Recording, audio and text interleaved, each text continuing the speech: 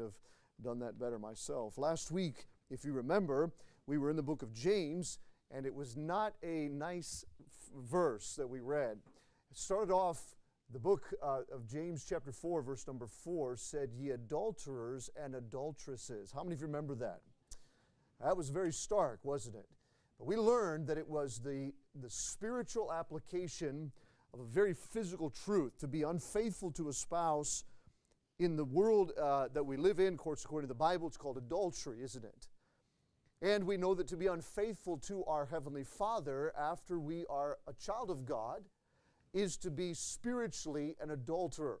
And we learned that the fact was that the love of the world automatically makes us an enemy of God.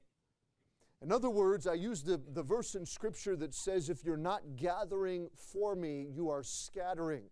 And remember, we had Cuz up here, and he was the one gathering and putting in the barn, and I was the one taking out of the barn and throwing it out. You guys remember all of that. What I'm saying tonight, this morning, is that there is no place for a Christian who simply feels like they are on the sidelines or they're just not going to do anything. You're either for God or you're against God. There's no in between.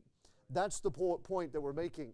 The algorithm that God gave us in the book of James was that love of the world, friendship with the world, is an enemy of God. They are absolutely opposite. The pathway of the world and the pathway of God do not run parallel. And you cannot serve both. Now this morning, I wasn't intending to take this any further, but the Lord led this week as I was reading, and I came across 2 Timothy chapter 4 and verse number 10. And it struck me again the importance of emphasizing the truth of this matter of the love of the world versus the love of God. And I emphasized last week that many times we don't learn things the first time. If you're like me, it took me a long time to learn certain concepts in math and in English. I've said before that I've never understood English better than when I started teaching it, because I had to teach it, and I'm telling you, you better understand it if you're going to teach it.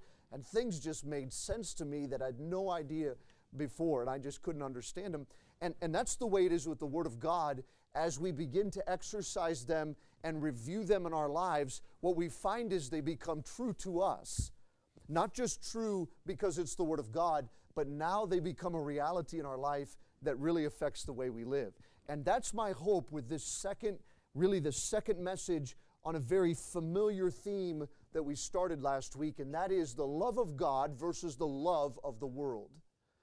And this is a very material and physical biography of someone that we have in the Scriptures that I want to just take a moment this morning, and I want to study their lives because it helps me when I can see someone that is an example either of good or bad for me. That way I understand maybe where I'm at. And this morning, I want to tell you that my goal is not to make you angry. It's not to make you frustrated or even hopeless. But my goal this morning would be, by the Word of God, hopefully, to shake you a little bit. Now, I can't walk up to you and grab you by the lapels and shake you and get your attention. I mean, I can, but that wouldn't be very kind. And the point I'm trying to make this morning is only the Holy Spirit can do that in your life. And I'm praying this morning that the Holy Spirit would take you in a loving way and get your attention, because this is the importance of what we're talking about this morning. By way of history and background, the book of 2 Timothy was written by Paul as he was in a prison in Rome. And he was just about to be executed. As a matter of fact, it would be just a matter of short weeks after the book of 2 Timothy was written that Paul would give his life for the cause of Christ. He would literally be executed, martyred because of his faith. The journey to Rome had been a long one, and Paul had been in prison in a couple of different times. During this imprisonment, especially in the book of, in the city of Rome, Paul was given opportunity to make his defense. And when he stood to make his defense, he realized that there was nobody with him. And what he didn't mean by that was he didn't have any friends around him. The Bible very clearly says that Luke was with him, and we know he was there. But what he recognized was there's no one here that understands where I'm at and has my best interest in mind apart from God. And that's what he testified later on in chapter number 4. down, and we could go on, verse number 17. But what I'm saying this morning is that Paul is writing this finally after his defense had failed before Caesar, and now he was condemned to die, and to die as a martyr for the Lord Jesus Christ. And so as Paul is writing, he's saying, Timothy, I want you to remember a few things. This is the wonderful passage that he says, I've finished my course, I've kept the faith, I've fought a good fight. He's at the end of his life testifying of the fact that I've done what God's called me to do. I've kept my eyes on the Lord and I've followed Him. But Timothy, I need you to remember some things.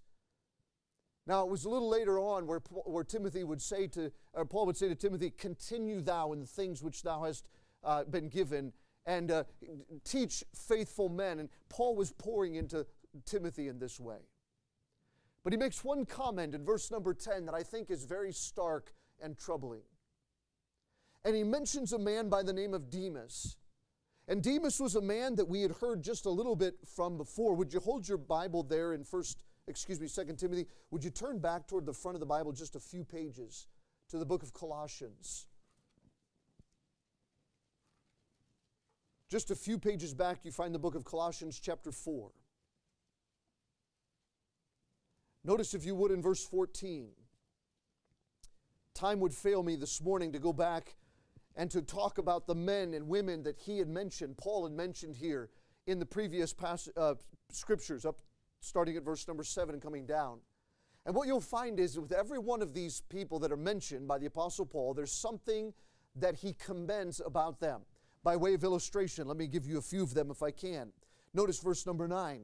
Onesimus, a faithful and beloved brother. Go down to verse number 10. Aristarchus, my fellow prisoner. And Marcus, sister's son to Barnabas, touching whom you receive commandments. If he come unto you, receive him. Go down to verse number 12. Epaphras, who is one of you, a servant of Christ. We go on down to verse 14. Luke, the beloved physician. Now, what the common thing is in all of these things is that Paul has made commendation about all of these faithful men and women. But notice, if you would, in verse 14, he says, and Demas greets you. I'm just surmising here, so don't quote me on this morning, but I wonder if Paul, in the book of Colossians, has already begun to see the effects of the love of the world in Demas's life. Every one of the other men, he said, he's my fellow laborer, and they're doing the right thing and following along, but he just simply lists Demas as one that is with them. Now, I'm not trying to read into this, but I'm trying to help you to see this morning that I believe maybe there's a process that's happened in Demas's life whereby he loved the world more than he loved God. I'm not going to take you over to the book of Philemon, but he's mentioned again there in Philemon. I believe Philemon was even earlier than Colossians. And Philemon, in the book of Philemon, Paul mentions Demas as a fellow laborer. So what I'm saying is, if we follow these small little truths about the appearance of Demas in the Bible, we find that there seems to be a progression from being a fellow laborer, someone who is involved in the work of the Lord, now to just simply being present, just simply being there, not really having any effect at all, to finally, in 2 Timothy chapter 4 and verse number 10, he has forsaken me, having loved this present world. Now, I'm just saying this morning that we look at the book of 2 Timothy, and Paul is giving us a glimpse into this man, and the study of this man shows us that there may be one who has joined in to this service of the Lord, and with the Apostle Paul. Well, wouldn't that be exciting? I'm telling you, to travel with Paul and to see all that was going on, that's amazing. I think it would be amazing to travel along with that evangelist and see God work. But you know, I got to remind you today that Paul wasn't just glitz and glamour, was it? Matter of fact, he was very little glitz and glamour. It seemed like no matter where he went, he got himself into trouble. He'd go into Lystra and he got himself stoned. He'd get on a ship and he'd find himself shipwrecked and floating in the water for 3 days. He'd find himself going in certain places and preaching, and man, they would haul him into the synagogue and beat him and all kinds of stuff. I mean, it just seemed like everywhere Paul was going, he was making enemies. But if you understood something about Paul, you saw that his life was not only fruitful, but it was being blessed of God. And it was exciting to see. I want you to understand tonight, or this morning, that Paul wasn't saying Demas has forsaken me as a personal friend. It wasn't about the fact that he was following Paul. It was about the fact that Paul's life was directly influenced and related to following and loving the Lord. So what I'm saying today is Paul was a representative of the life that God wanted Demas to live. Paul was very different in his mindset. Paul did not have a love of the world. As a matter of fact, he said, all those things that I count gain to me, I count but loss. In other words, all those things that I gathered to myself. And he listed some of those things. He had a degree, and I'm sure if he would put that on his wall, people would ooh and awe at his degree that he had. He was graduated from the best school in Jerusalem, Gamaliel School. And I'm telling you, he was not just graduated, but he was top of his class. And when he was working for the Lord, I mean, you talk about zeal, and you talk about what he's going to do, and all of these things that he could have accumulated to himself. He said, those things I count but loss. Why? So that I may know Christ. All right, so the mindset of Paul was, the world can have all of its stuff. The world can have all of its philosophies. I love God, and I'm going to follow God. All right, so that was Paul's direction. Here comes Demas, and I'm sure for a little bit, Demas was like, man, let's go. And he was a fellow laborer, and I'm sure he was one that was looked on and said, man, he's a promising young man, and he's doing some great things, and that's a wonderful opportunity. And you know what? We may look around today and see some of our young men and ladies sitting here today and say, man, they look promising. And they look around, and you could feel really good about the fact that they're dressed up and looking nice, and they're respectful and saying, okay, yes, ma'am, yes, sir, whatever the case might be. And man, they've got a promising future in front of them. But let me tell you, young people, what makes it promising. It's not the fact that you know how to do all the right things and say all the right words. It's that you have a love for God that never stops. And that your love for God is what's primary in your life, and that's what directs what you do in your life. That's the decisions that you make. That's what makes the difference. Because what happened to Demas, and I'm not saying Demas was an awful wicked person, but I'm just saying that he lost his fruitfulness. And by the way, I don't know many people that name their children Demas. Do you? I don't know him as a charactered person, but all we know in Scripture is one thing, that Demas loved this present world and forsake the Apostle Paul. And that poor guy, I'm sure he's in heaven today, but man, I tell you what, to be known like that for the rest of eternity has got to be hard. But here's what I'm trying to say this morning. Demas had an opportunity to love God, but when he got with the Apostle Paul, what he began to see was, my direction and the Apostle Paul's direction are not compatible.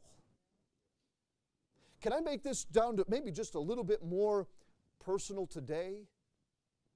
Maybe it's not a person, but you just say, you know what, my direction and the direction of my parents just aren't the same. Or my direction and the direction of what it appears that our church is going in just doesn't seem the same. And so what happens is that a person looks at the world and they look at God or the representation of God, maybe through parents or the church, and they say, you know what? I think I'm going to go that direction. Now, young people, I'm telling you this morning, it happens, and it's happened over and over again. And I'm telling you this morning that the reason it's happened is because of 2 Timothy 4 and verse number 10. The fact is, you only love one thing. We mentioned that last week. You cannot love God and be friends with the world at the same time. There is no middle ground. There is no neutrality. You cannot do both things. You have to choose. And it's almost like I want to say to parents or to children or whoever, the young people, listen, it's not about just kind of making things go along for a little time. You need to make your choice. Either you're going to love God with your whole heart and follow Him, or you're going to love the world and follow it. You can't pretend to do both. Believe me, I tried. And I know there's a lot of people that have tried. And there may be some people today who are trying. There may be some adults who are trying to serve the world and to love the world and love God at the same time. We want to hold on to this because we understand the importance of it, but we also want to hold on to this because we like how it makes us feel, or we like what it brings us. And I'm saying today, you cannot love both. You cannot love God and love the world, because what we see in the life of Demas, ultimately, he chose to follow the world and left Paul, who was a representation of the way, I believe, of the Lord. And so, by the time Paul is in prison, this second and final time, he mentions to Timothy, he said, Demas has forsaken me because he loved this present world. Now, I want to look at this man Demas, if I can, for just a moment. I've given you a bit of introduction, but let me just speak, if I can, briefly on this matter of loving the world. My friend, this morning, if you're sitting here today and you know the Lord Jesus as your Savior, you've been born again into God's family. May I tell you something? Whether you like it or not, and I don't want to make that oppositional or controversial, but here's the bottom line. You need to give God your entire life and affections. Now, I'm not saying this morning that we can't have things in this world. Believe me, I thank the Lord for the fact that I can drive a car around and I can live in a house. I'm thankful for the things God gives me. I'm thankful for the privileges that God gives me. By the way, you cannot compare to the blessing of serving the Lord and giving Him your whole life. God gives you everything you wanted in the first place. It's amazing to me. I felt like literally when I was a 14-year-old boy and I was at the crossroads of my life, literally having to make a decision about whether I'm going to give God my life or whether I'm going to keep my life for myself, I was scared to death. Let me tell you why. I thought if I gave God my life and I said, Lord, I'm going to serve you, I'm going to do whatever you want me to do, I thought sure He was going to make my life miserable. I mean, I can think of all kinds of stuff to think about. You know, all kinds of misery and trouble and all kinds of difficulty. Man, I just thought it was awful. That scared me. It wasn't like I'm rebellious and I don't want to do it. I just didn't think it was going to be any fun. But can I tell you, I was doing a little bit of research. It's amazing to me. I graduated college in 1998. All you little kids are like, ugh. I had a daughter, can you believe this week asked me, Dad, were you alive in 1981?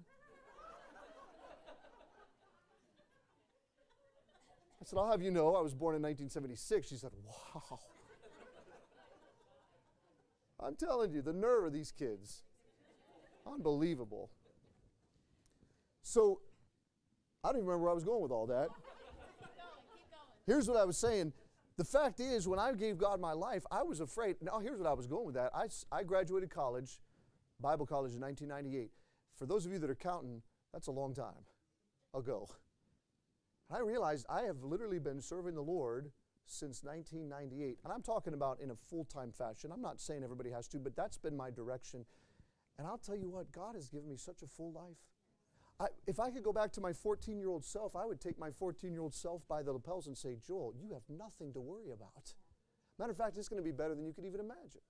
If God told me I'd be happily married 22 years later with 6 great kids and pastoring a great church and serving the Lord and seeing God work, I would have never believed it. Not only those things, and I'm not telling you that there's been problems and difficulties. There's been growth and turmoil and difficulties, but what I'm saying is serving the Lord, loving Him and giving Him everything has been more than I could have ever asked for. Now, you don't have to take my word for it. I'm just a guy standing up here. What do I care? What do you care about what I'm doing? I'm saying you can taste and see as well. God is good, and if you love Him with your whole heart, serve Him. And Demas, having loved this world, instead of finding what God can do and understanding the blessing of God, he goes his own way into his life to serve the world. I'll talk about that in just a moment. What the reason is because he loved this present world. As we learned last week, you cannot love the world and love God at the same time. And the sad thing for this man is that when we understand his decision, then we understand that he lost the potential for fruitfulness in his life. Now, what is meant by the phrase, this present world? If you look in verse number 10, he has departed me, he's forsaken me, having loved this present world. I was interested in what that meant. The world here is this idea of let's talk about the word loved, and you probably know what the word love means, but here it's dealing with the idea of to welcome or to entertain, to be fond of, literally to be well pleased with, or to be contented with. All right, so he loved, he embraced what? This present world. Now think with me about that just a minute. What does that mean? Did he embrace the trees? Did he embrace nature? No, that's not what we're talking about. The world that we're talking about here is man's creations, the philosophies and the institutions and the religions and the pursuits And all of the things that make up the world today. What makes up the world? What drives us as a human race to get up in the morning and to do things that we're doing? What is it that drives us to go and do things? I want to tell you, at the very foundation of it all is really the pursuit to make ourselves more comfortable and to feed whatever desires that we have. I'm not going to take you back this morning to the book of Ephesians. You're probably familiar with that book of chapter 2. The Bible says that we walked according to the course of this world, fulfilling the lusts of our flesh. Now that's what characterizes people today.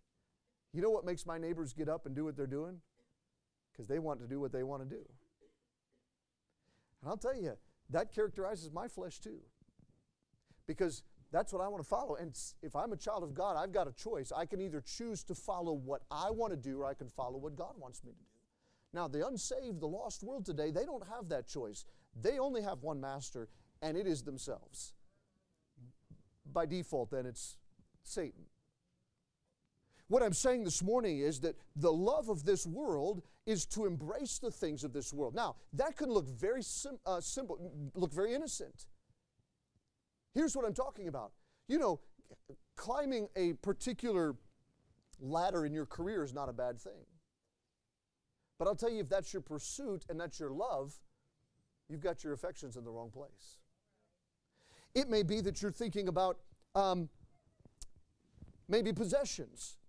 And it's not, I don't care what happens at work, man. I just want to get my whatever. I want to build this or do this or whatever it might be. And so you embrace, you love whatever that is, that possession. Maybe it's a relationship. Maybe it's a person that you love to be around. And by the way, relationships aren't bad. God's created us as a relational being. I'm thankful for good relationships. But I understand also that relationships can come above the love of God. Now, I'm thankful this morning that the relationships that are right and in balance never conflict with our love for God. I love my wife more today than I've ever loved her before in my life. Then I'm thankful that doesn't conflict with my love for God. Because the relationships that are right and in the right time, in the right order, in the right place, they don't conflict with the love of God. But what I'm saying this morning is, if we're in a relationship or we have a friendship or an acquaintance that's not right, it will cause your heart to be turned away. And that love for that, if you choose to love this relationship more than you love God, it will cause you to turn away. Now, I'm just saying this morning, it could be anything. It could be money. It could be fame, whatever. I want to rise up in this. I want to be influential in this. And listen, those things are not bad. The money's not the problem. Influence isn't the problem. Possessions aren't the problem. It is the pursuit and love of those things that are the problem. My question today is, what are you serving? What do you love? And the love of this world had caused Demas to walk away. And by the way, he said this present world. I love the fact that he quantifies it as this present world. Here's what that means. There is a world that is not present. There is a world that is future. And I want you to see the difference between the future world and the present world. The future world is unseen as of yet. That is, we cannot perceive it with our God-given senses. We have 5: eyes and ears and nose and mouth and fingers. We can't see that world to come. And it is a spiritual world. It's a very real world. As a matter of fact, it's going to be very material in God's kingdom. But let me tell you, it is right now unseen. But I'll tell you for sure, it is no less real than the world we're living in today. The Bible says it this way: the things that are seen, you fill in the blank, are what? Temporal. If you didn't know that, that means temporary. They will not last. But the things which are unseen are, and fill in the blank, eternal. That is permanent. Now that does not make sense to our human minds. And I'll tell you, this is why pastors and preachers of the Bible get such a bad rap, because people look at me, "You're nuts, pastor." Let me tell you, we may be nuts, but the Bible is the Word of God, and I'm just going to tell you this: the things that you see right now are not going to last. All the things that you're putting your time and your effort and your affections into, they're not going to last. What's going to last are the things that we cannot see, the things that we cannot touch and feel right now and perceive with our senses. So the question is, which one are you going to embrace? Demas decided he was going to embrace the things that he could see. I don't know that he went off into deep sin. I don't know that Demas went off into some immorality. All I know is that Demas loved the world and decided to go that way. It might have been a job pursuit. Maybe he had a job opportunity. Maybe he had a family or a friend. Maybe he had a girlfriend in Thessalonica. I don't know. Maybe he had some a hobby or whatever. And he just decided, I'm going to love that more than I love God. And so having to make that decision, he forsook Paul in his time of need. Now, I'm saying this morning, you might say to yourself, well, I'm not like that. I love God. And I love God, and I would even say I love God first. Here's the problem, and here's what I want to do. Sometimes it's good for us to take an assessment of our life. How many of you understand that? Now, if you ask me, what kind of a person are you? I'll tell you, I'm the best person I know. Matter of fact, my sin is not nearly as bad as yours. Right? I mean, how many are with me? I'm being facetious in that, and you would all say the same thing. I was thinking about that the other day. There's something that I was thinking about. I feeling convicted about something, and I realized, wow, it doesn't look as bad in me as it looks in other people. If I saw what I was doing in someone else, I'd be like, I mean, by gossip and other things, it's just awful.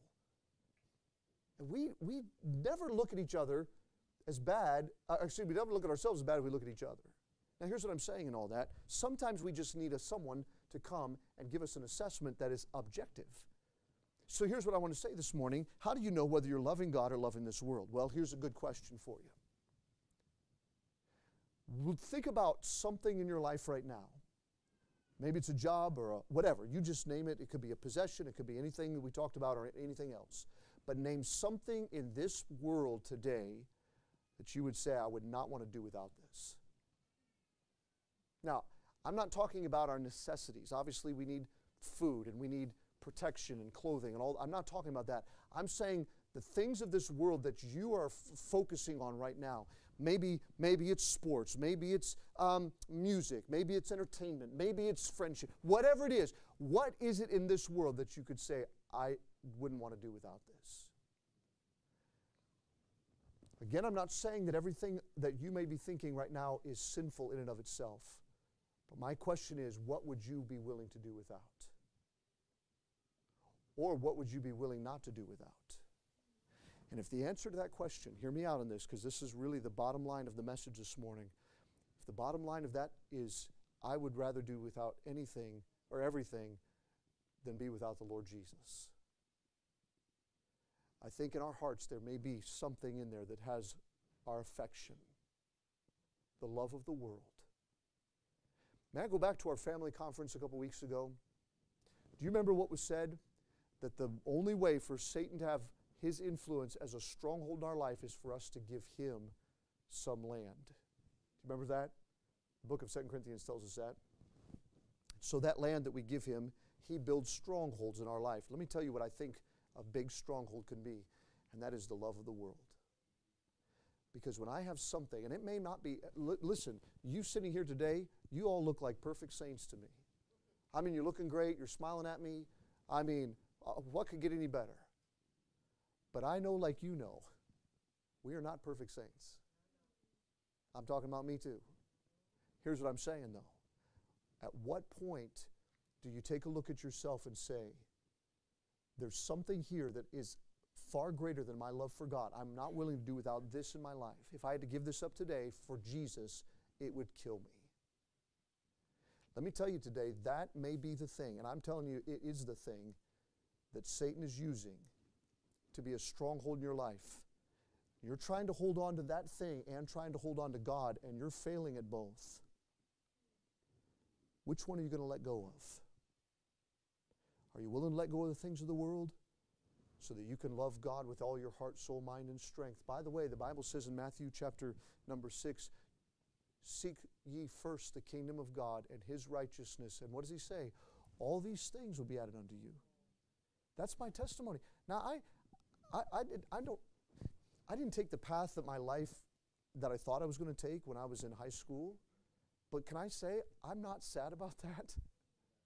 There's not 1 ounce of regret.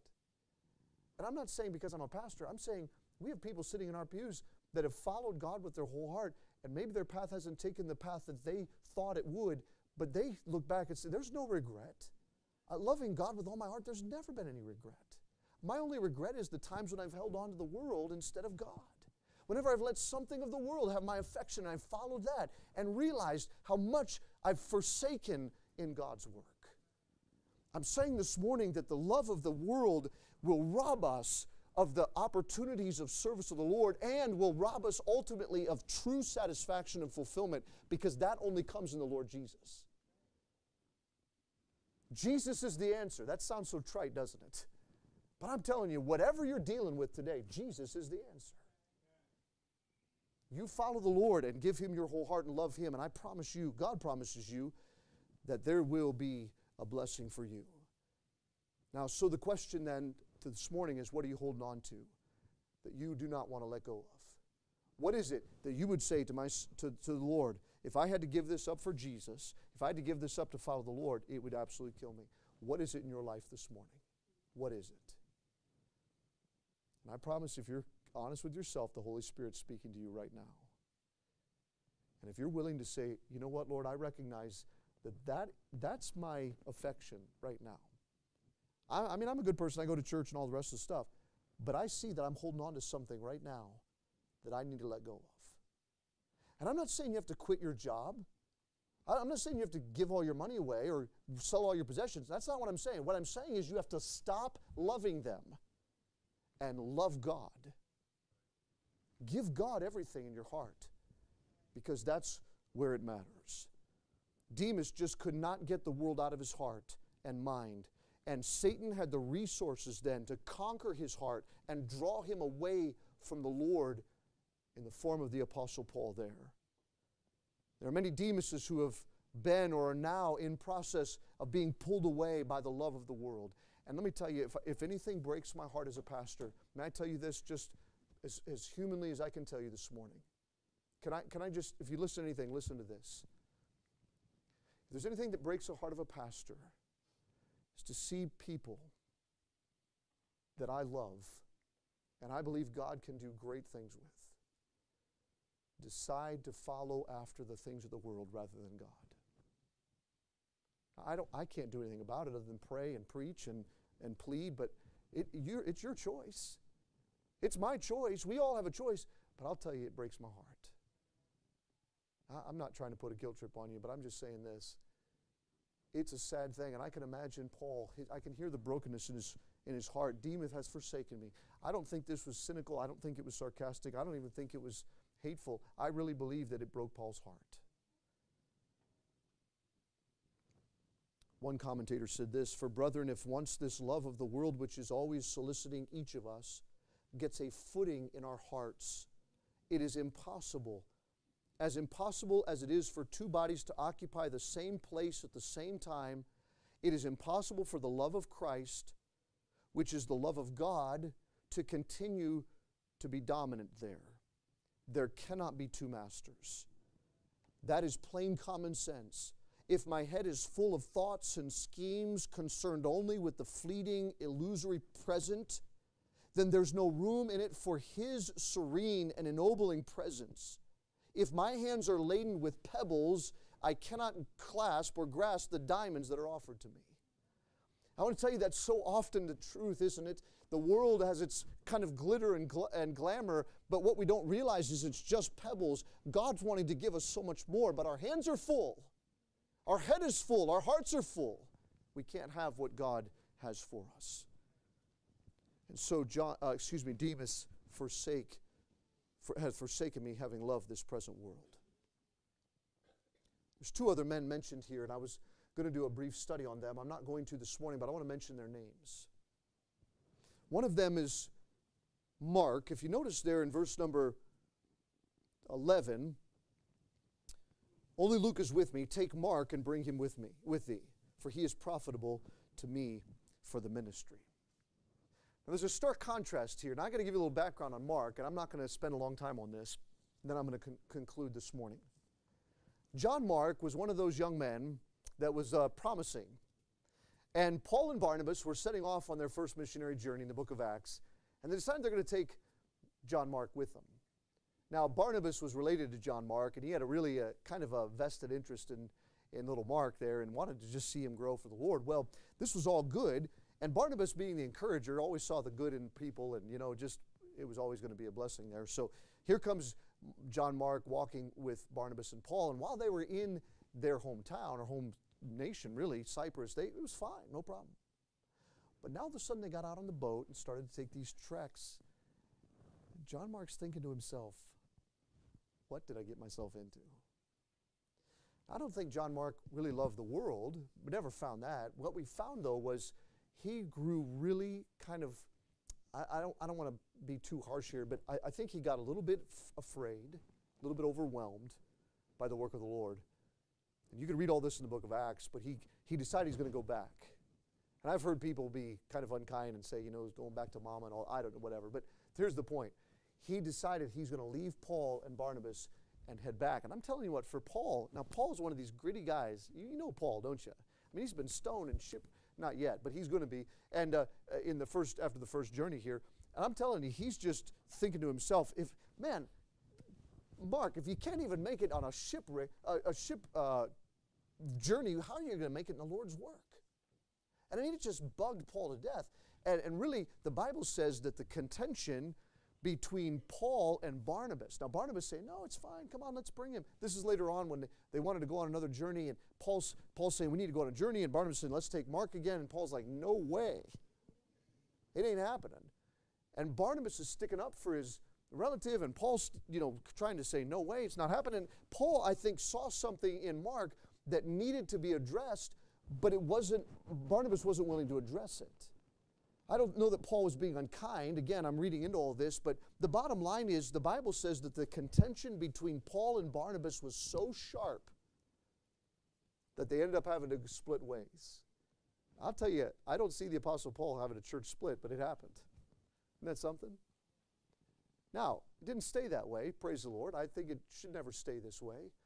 But there was a contention so sharp between them, they had to split up. Paul took Silas, Barnabas took Mark, and they went off there. And we don't hear anything from Barnabas and Mark for a long time. Then at the end of the passage in 2 Timothy chapter 4 and verse number 10, right at the end of Paul's life, do you see what he says? Bring Mark, because he's profitable for me for the ministry. Here's what he's saying. I think Paul saw something. I believe Mark repented, got that taken care of. God grew him and changed him, praise the Lord. And now Paul recognized to restore Mark back to a place of friendship and fellowship again is absolutely necessary. And I think that was a wonderful act Paul made in his dying days of bringing back Mark into fellowship and fruitfulness for the Lord. As a matter of fact, we know that God used John Mark greatly later on. What am I saying? I'm saying there's a difference between Demas and Mark. I understand maybe we get discouraged, or maybe it's overwhelming or whatever. I understand that. We never have the same problem in Mark that we had in Demas. Mark was restored because of his willingness to grow and to love God and to continue on. Demas we never hear of him being restored. I'm not saying he wasn't saved. I'm not even saying he was a terrible man. I'm just saying he loved the world more than he loved God. Here's what the bottom line is. We could talk about Luke. Praise the Lord. May we have more Lukes. Luke just stayed there to the end. I mean, he never left. Praise the Lord. And I'm so thankful for people like that, So maybe we could say it this way as we conclude this morning. You're in one of those three groups. We're either a Luke, just faithful, loving God, never changing. Not perfect. I'm not saying you'll never do anything wrong. I'm just saying you love God. And you're going to put God first. And you're going to follow God's word. Praise the Lord. I'm so thankful for people like that. Such an encouragement. Maybe there's a Mark that's, man, just overwhelmed. I'm telling you, the work of God and living for God and doing all this for the Lord, that's just overwhelming to me. Not really able to grow. But then eventually come to the point where maybe, okay, now I'm growing. I'm taking that next step of faith. And maybe for you that may look like, another commitment to the Lord. Further commitment in your life. I'm gonna read my Bible every day. I'm going to pray every day. I'm going to spend extended time seeking God every day. How many understand that's a big step of faith? And you ought to do it. I think it's shameful how little time we spend with the Lord. Maybe God's calling you to that step of faith as a John Mark. Maybe it's a further commitment to service for the Lord. And I want to serve God in His church. I want to be a part of it. I want to step out by faith, and I want to be a part of that and serve the Lord. Whatever the next step is, God's calling you to that step in your life. Maybe that's a John Mark, or maybe there's a Demas. You got all the right clothes on, and you say all the right things, and you sing all the right songs, and maybe you're doing all the right things, but you know your heart is not here. And I don't mean here in church, I just mean here together in God's service. Your heart's over there. May I say this? Just like a tree that falls in a storm reveals what was inside, doesn't it? You look inside, wow, this one was rotten. And you look on the outside and like, man, that big tree fell. Look at that. Oh, I see why. It's often the case, it's always the case with following the Lord. We learn as a people how to fit in and to put on and to keep up. But there's coming a day when the storm will come, whatever that is, decision point. And the healthy oak tree that has true love, and I'm using this illustration, kind of mixed metaphor here, but has a true love for God, they're going to stand that test.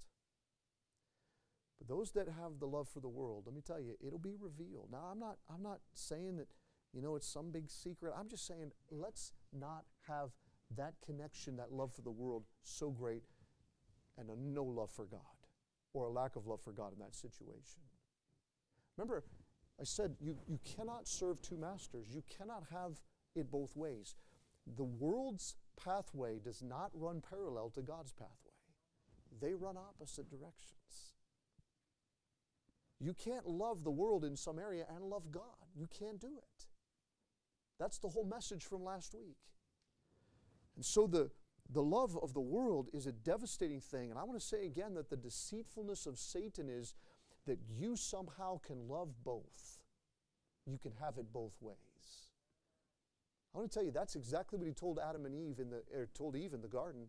You go back, his strategy has not changed over the last 6,000 to 8,000, whatever years, how many thousands of years it's been. Always saying, God doesn't know best. You could have it both ways. And it's the lie from Satan. So listen, if you would, as we close this morning. The truth really to be understood today is that you cannot be a follower of God and a follower of the world. I won't take you there, but 1 John chapter 2, verse 15 is really the classic verse about this. If you know it, you could say it with me. Love not the world, neither the things that are in the world. For if men love the world, the love of the Father is not in him. For all that is in the world, the lust of the flesh, the lust of the eyes, the pride of life, is not of the Father, but is of the world. And then listen to verse 17. And the world passeth away, and the lust thereof. That is, all the desires, all the pursuits that we've been in, everything that we are seeking after to love. Here's what it looks like. I'm holding it with such a firm hand, and boy, I've gained so much, and I've got all of this accumulation, and one day it's just going to turn to dust.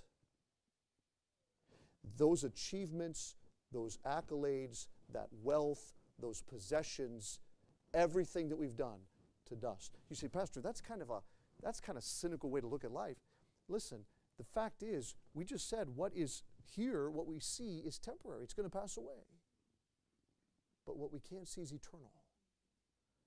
And so the Bible says then we hold all these things, but they're going to pass away. That's what the word is, literally, change to dust, be gone. But he, listen to me, he that doeth the will of God abideth forever. I'm not saying that we do God's will so that we can go to heaven. That's not it at all. Salvation is finished and paid for. If you've accepted it, it's paid for, it's done. Hallelujah. What he's saying is that if we love God with all of our heart, in comparison or contrast to loving the world, those things will abide forever. You know what abides forever? Your service for the Lord. You know what abides forever? Your relationships that are centered around the Lord's Word. You know what abides forever? The investments we make in our children for eternity, and what the investments we make in eternity, period. That's a whole other message. What are you investing in? But the world will pass away. Paul represented a way of life that was eternal in perspective. He had given all for that one focus. And I'm not going to go back and read, but I want to tell you, Paul got to the end of his life after he said, I'm forsaking all these things. I count them as garbage. All of my achievements that I've had, they're garbage to me. I don't even need them. That I may know him. And then when he got to the end of his life in chapter 4, verse 10, or before 8 and 9, he said, I've finished my course. I've kept the faith. Henceforth, there's laid up for me a crown of righteousness. I want to say this morning that Paul had a love for God that would not quit. He had not driven down the tent pegs in this lowland of earth. He was not in pursuit of the things of this world. His love dwelt elsewhere. It was eternal. Anyone who is near Paul understood and knew that he had his love placed in God. That's why Demas, who loved the world, just couldn't stay there any longer. I got to get away. And by the way, that's why eventually, if you love the world or I love the world, it's going to show. Eventually it'll show. And that's not a threat. I'm just saying it's going to come out. Let's just love God with our whole heart. Let's love Him with our whole mind and strength. Demas could not get in line with that love. He decided that his life in Thessalonica was going to be better for him. All those who follow Christ, as Matthew Henry says, makes this world their passage and not their portion. I love that. What that means is, I'm not here to get what I can't hear. I'm here to prepare for eternity. Here's what somebody said one time. We work and work and work for, I don't know, if you're a normal person, you work till you're 65 or 67 or now, I don't know, whatever Social Security tells you to work to. And we work. And if our life is represented, well, let's take a rope that represents eternity. And let's say we have a 200-foot rope here. That's even too small, but let's say we have a 200-foot rope. And it's stretched around this auditorium and whatever. And we were to signify our life on that 200-foot rope, we would take about the first 3/4 of an inch or even less. That's our life. Then you take that 3/4 of an inch or even less, and you take just a fraction of that. That's what we retire. That's when we retire. I mean, just a tiny sliver of that. So you think about that for a minute. We take our whole life, that's only a little tiny bit of eternity, saving for and preparing for just a tinier sliver of life that's called retirement, so we can live in ease and do whatever we're going to do. And then we pass away and we have nothing prepared for all of eternity. You talk about a hopeless life. That is the definition of a wasted life. Now, is it wrong to prepare for retirement? Absolutely not. I put money away every month. I'm in Social Security. I hope there's some left once I get there. But here's what I'm saying. I'm not preparing for retirement. I'm preparing for it, but I'm not living for it. I'm living for something that's going to last a lot longer. It's not me. I don't have some secret. It's right there in the Bible. What are you going to love? What are you going to serve? The world passes away, and all the desires and achievements thereof. But he that doeth the will of the Father abideth forever. Poem that I'm just going to read, I think fits this. The angels from their place on high look down on us with wondering eye, that where we are but passing guests, we build such firm and solid nests. But where we hope to live for aye, we scarce take heed one stone to lay. To love the Lord and to serve it, to love the world and to serve it above Christ will neither be satisfying nor profitable. Trust the Scriptures today. Trust what God's Word says. And love God with all of your heart, soul, mind, and strength. Young person, if I could tell you anything this morning, if I were to drop dead, and I knew it, if I was going to drop dead in the next 5 minutes, here's my last words to you this morning. Love God with all your heart, and you will never, ever regret it. Moms and dads, love God with all of your heart, mind, soul, and strength. Release anything of the world that you have a love for. I'm not saying you have to sell everything, give everything up. We're not moving into a monastery. That's not what I'm saying. Give up your love for it. Let it go. And serve God. Love Him with all your heart. And by the way, God gives us all those things that we desire. I stand here as a testimony to that. I think you could probably ask anybody who's been saved and serving the Lord for any length of time, do you regret loving the Lord at any time in your life? Not one time. Let's pray together and have our heads bowed and eyes closed this morning.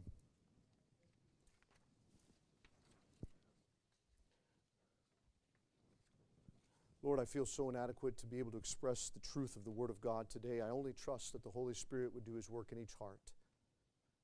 Lord, do that which we cannot do at all. Lord, as I'm only just one beggar giving another beggar some bread, you have to be the one, Lord, that really makes this meaningful and applicable in our life. Oh, Lord, I pray this morning that you would teach us and help us. Lord, there are people today that need to give up something, some love that they're holding on to, and they need to love you first and only in their life. Lord, there's things in my life, Lord, I know that can very easily come up and become a love over and above you. God, I pray that you would help us each, that we might give our hearts completely to you this morning. And God, would you help us to keep that firmly focused in our mind? Lord, we thank you for the illustration, though, Lord, I'm sorry for Demas's life, but I'm thankful for his illustration, his example to us, that we might learn. Help us, we pray. Lord, would you speak to each heart this morning? Do only, Lord, what they need individually, and may you do it in a very complete and loving way, I pray. Maybe there's someone here, Lord, that does not know you as Savior. They're questioning even their relationship with you personally. I pray that today might be the day of salvation. And Lord, would you do your work in their hearts? We thank you for your grace in Jesus' name. Would you join me standing, please, your heads bowed and eyes closed today?